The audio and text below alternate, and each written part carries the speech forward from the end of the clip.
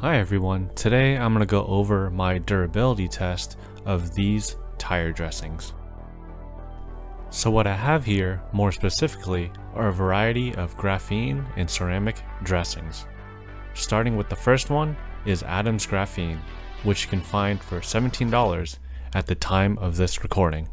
Then Griot's Garage Ceramic for $20, Meguiar's Hybrid Ceramic for $14, and lastly, Turtle Wax Hybrid Solutions Graphene Acrylic for $12. And if you feel like supporting these kind of tests, please consider purchasing from the links below, as that would really help out the channel. Also, leave a comment on what you would like to see go against the winner of this test. So getting into how I will be testing is on this daily commuter Toyota Corolla. That is a 24/7 outdoor parked car. My weekly drive will be about 200 miles with city and highway driving mixed in during the summer. Conditions are dry with no rain and with temperatures ranging from 60s at night and around mid 80s during the day. I know I said no rain, but we will be putting the car through some car washes, so the tires aren't going to be completely dry, so we can see how they fare, since I don't see a person that cares about this review and not washing their car for an extended period of time anyways. And another essential part of how I'm going to test is that I'm going to put all the products on the same tire to reduce any potential variances, since I don't really believe the conditions would be the same from front to back or even left to right. That being said, I'll be testing on the two driver's side tires, since it's easier for me to just notice going in and out of the car, and there will be redundancy, which I can average out the results.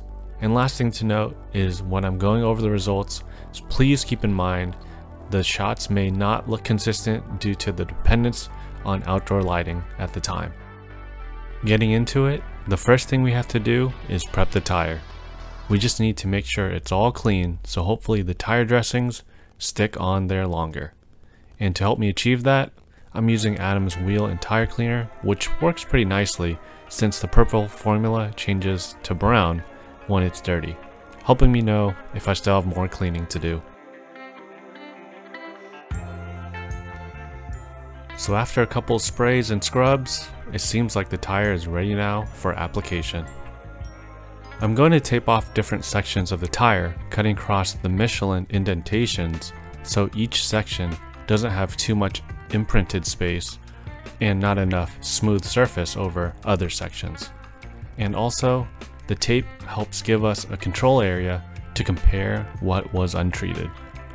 Last thing to note is that when applying all these different products, I use different and clean applicators. The first one I'm applying here is Adam's. According to the instructions, there are 4 steps. First, we clean the tire and allow it to dry. 2, spray onto the applicator and the tire itself. 3, level the product into the tire. Then 4, allow it to dry for 10 to 15 minutes and wipe down the excess. So this being my first time using the product, you can tell that I obviously used too much for the amount of tire I was covering.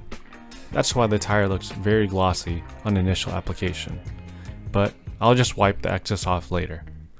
I wasn't used to how very direct and powerful the type of sprayer is in combination with the consistency of the liquid. I would describe it somewhere between liquidy and creamy. And my initial thoughts are, a little goes a long way, as in maybe I could have gotten away with 1 or 2 sprays max for this section, since it's so easy to spread. And last thing to note is that the product smells very good, fruity. Moving on to the next one, Griot's, and according to the instructions, shake well, apply to a clean dry surface, spray onto a foam applicator, and spread until uniform. A second application will enhance shine and durability. And lastly, allow to dry 10 minutes before driving. My initial impressions are that this product has a creamy consistency that is also very easy to spread, which you will find a common theme here during this test. And upon application, it has a very matte look compared to Adam's. Now to Meguiar's. For the instructions, it says, like the others, shake well and use on a clean, dry tire. Then it also gives 2 ways of application depending on your goal. There's high shine and medium shine. For high, it says spray an even coat directly onto the tire and let it self-spread. For medium, spray onto tires and spread with applicator or towel. Both also say remove overspray from the wheel. Upon my first several sprays, you can tell that going the high shine route will cause you to use too much product to fill in the spray gaps, so I went with the medium route and just rubbed it in. This being like the others, it follows the theme that little goes a long way and it's easy to spread. And for consistency, it's very liquidy coming out of the sprayer. Lastly, to Turtle Wax Hybrid Solutions. The directions state wash, scrub, rinse, and dry tires. Shake well, spray evenly onto the tire surface, allow product to penetrate for 3 to 5 minutes, wipe away excess. And for maximum shine and durability, repeat application. And as you can tell, I used my best judgment and didn't follow the instructions, and instead sprayed onto the tire, then leveled it out, since if I just sprayed it and let it sit, there'd be some uncovered spots the sprayer wouldn't get without using the whole bottle, just like Meguiar's. But after leveling it out, I did let it sit there though for an extended period of time to penetrate. Again, just like Meguiar's, it's very liquidy and easy to spread. Not sure if you noticed at this point, but Griots seem to have gained some gloss since initial application. Now coming back 45 minutes later, I leveled out what was there before and added some more for a second coat for each product, regardless if the bottle said it or not. Hopefully to just get the maximum durability and fairness for this test. Coming back another 20 minutes later, I just gently wiped off any excess from the surface of each section. Now finally, we get to the big reveal and remove the tape. We can easily see that the difference between the treated and untreated tire. So my initial impressions are, they all give us a nice sheen look to them, with Meguiar's just being a tad more glossy. But I'm not going to focus on too much of the look here right now, since the main focus is to see which one keeps its treated look the longest, with this being our day 0 reference.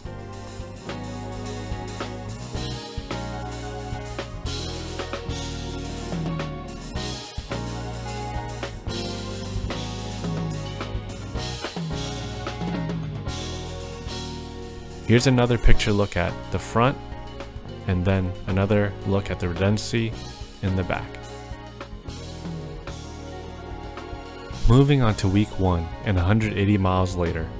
As expected, all should be looking very good at this point, but in the front, for Adams, there are some signs of fade spots coming in.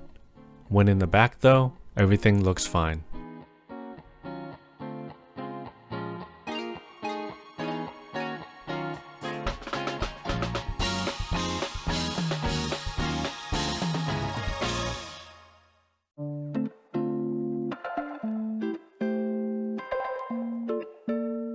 Week 2, 193 miles later and 373 total miles.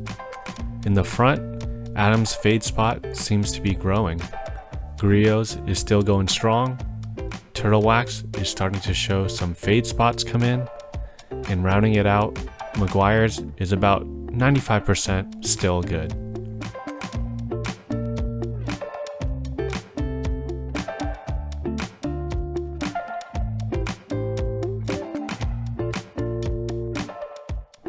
When it comes to the back, fade is coming into Meguiar's. Adams seems to have a slight overall fade. Griot's is still very consistent. And Turtle Wax has some fade going on.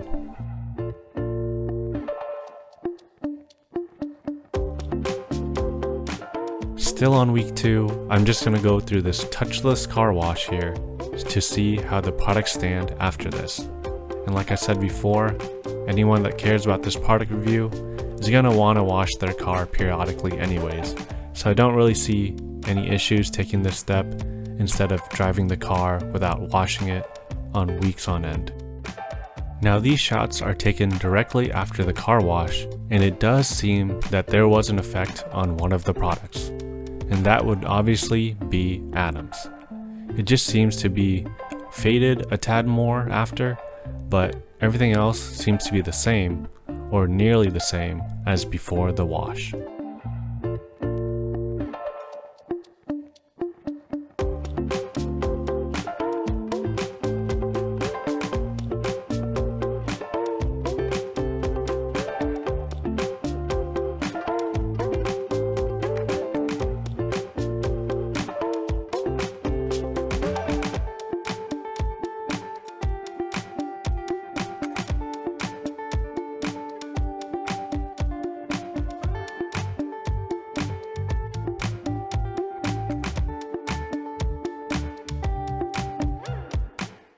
Week 3, 479 miles later, and 852 total miles.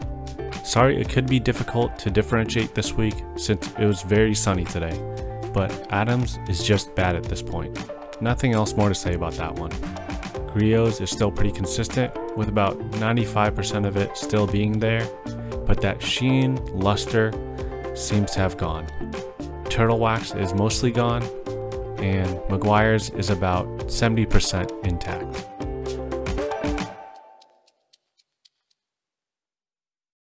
In the back, Adam's is overall faded down. Griot's is still pretty good, same goes for Turtle Wax, but with a slight overall fade. And Meguiar's still has large fade spots from last week.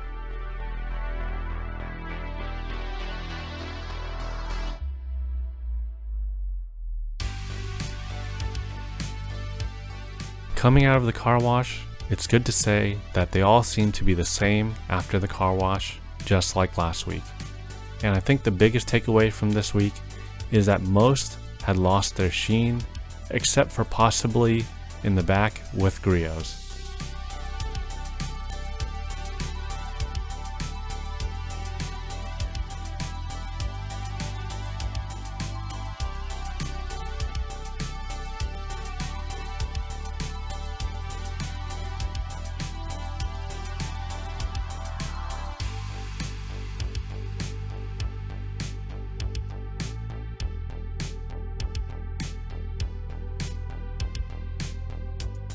Moving on to week 4, 256 miles later, and 1108 total miles. It's another sunny day, and Adam's is still mostly faded out, same as last week. Griot's is continuing to fade, but not in a spotty fashion. Turtle Wax is following right behind Adam's, then Meguiar's is like 50% there. For the back, it's hard to tell the differences under this light, but they all nearly look at the same fade levels, but Meguiar's having some darker spots.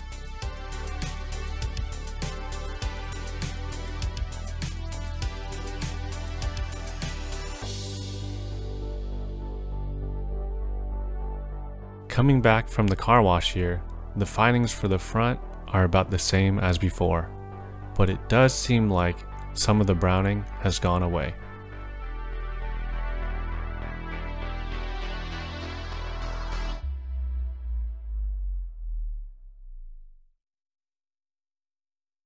For the back, same case here. The findings look the same as before, but on camera, the lower ones do look a tad darker, but just keep in mind that the lower sections will consistently show darker because the sun is shining from the top and brightly reflecting light as such.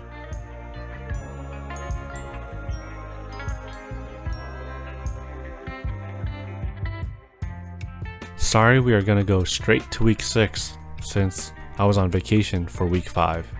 This is 349 miles later and 1457 total miles. In the front, the whole tire is starting to brown over at the most faded spots as before, and finally giving Griot's section an inconsistent look. As for the back, it all nearly looks the same now, just darker under this lighting.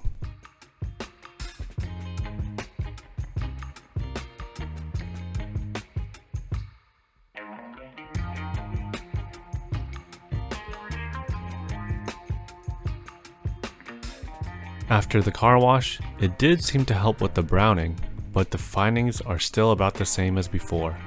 In the front, Adams mostly faded, then Turtle Wax, Meguiar's half faded out, and Griot's with an overall fade.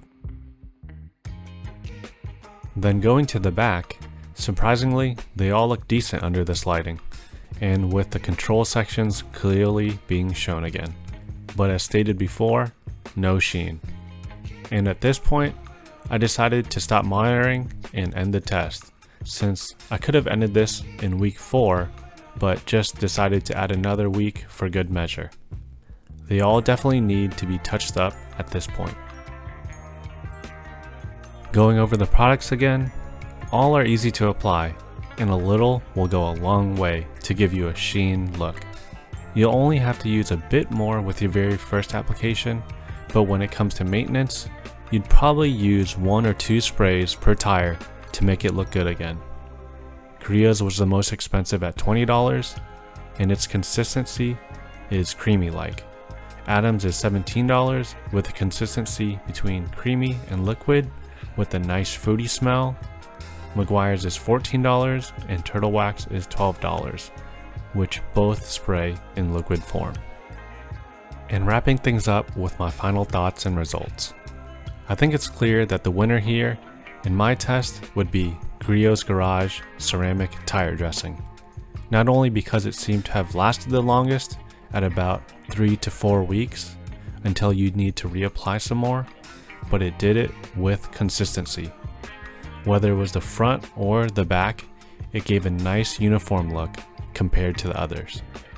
Because when you looked at the other products, when it was good in the front, it was spotty in the back. Or if it was good in the back, it was spotty in the front. And for that reason, coming in second place, I would leave it as a tie between Meguiar's and Turtle Wax. Meguiar's had a better front, but quicker declining back, and Turtle Wax vice versa. And in terms of durability, I'd say it was a week shorter than Griot's at about 2 to 3 weeks before reapplication is required. So, coming in last, you already know, Adams. For the front and back applications, they just seem to both fade out or give spots when just one of the others started to go. In my test, reapplication would be required at around week 2. Although it did smell the best when applying, it's not like we're gonna smell that when we drive in the car for weeks on end anyways. So if I was gonna buy one, I'm gonna have to go with Griot's, because I like the uniform look and uniform degradation. But for you, you may rather want to go with Meguiar's or Turtle Wax just because it's a good amount cheaper and possibly a better value. But for Adams, I'd just say skip that one and go with any of the other ones I tested. Also, just keep in mind to take my results with a grain of salt, especially the number of weeks I got for the durability, since there are so many factors that could change the results based on how you use your car or where you live, like if you garage your car, live somewhere where it rains a lot, or how much you drive, etc. I'm just saying, don't quote me on the exact numbers for your situation, but I do believe that if you did the same test in your situation and area, the rankings should come out similar. Lastly, if you enjoyed or valued this test and want to see more, please consider purchasing from the links provided below, as it would help support future tests like this and let me know that you want to see more. Also, leave a comment on what other products you would like for me to put up against the winner here. I hope that you found this video helpful, and thanks for watching.